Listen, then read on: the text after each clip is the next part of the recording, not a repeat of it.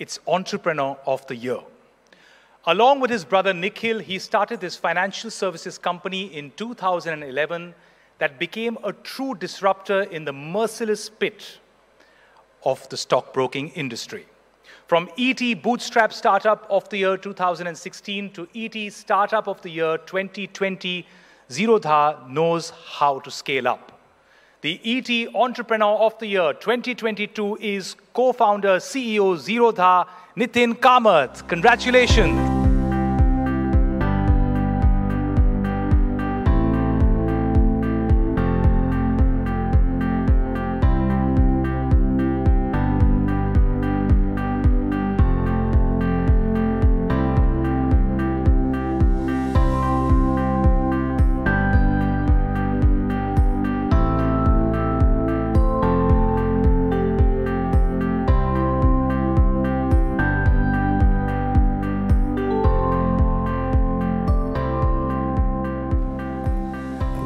Thanks, ET and the jury for the acknowledgement.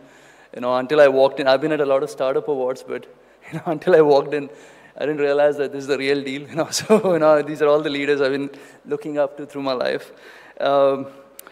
ET, has been part of my life from 20+ years. I've woken up every morning reading ET.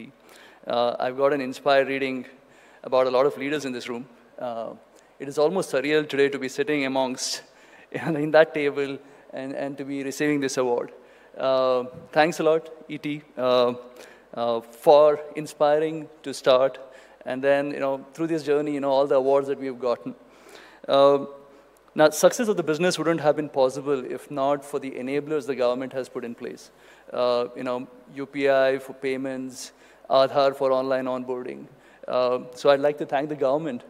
Because there is no way in hell we could have done this without those enablers in place.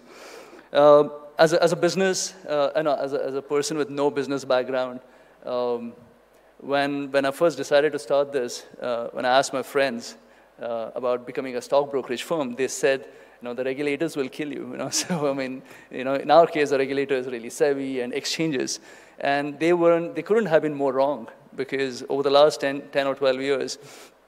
Regulation has been extremely conducive for us to grow as a business. As long as we've kept the customer interest ahead of the business, regulations have actually helped the business significantly. We have gotten to 1.1 crore customers, maybe one of the only few businesses around the world to have gotten here without ever marketing or advertising. So I would like to thank our customers for all the love and support, and I'm hoping that we can continue to earn their love and support in the future.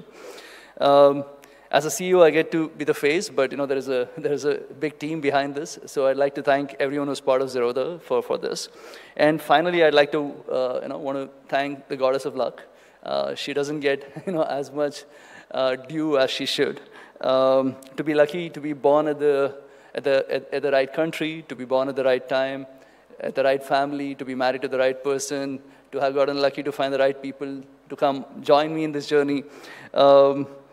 And to be at the right place, right time. I don't know how many times. I've done a lot of mistakes in my life, and a lot of times people come to me and ask, Nithin, what would you change if you could? And my answer usually is none, because any one small change would potentially mean I would not be here today. So thanks everyone once again.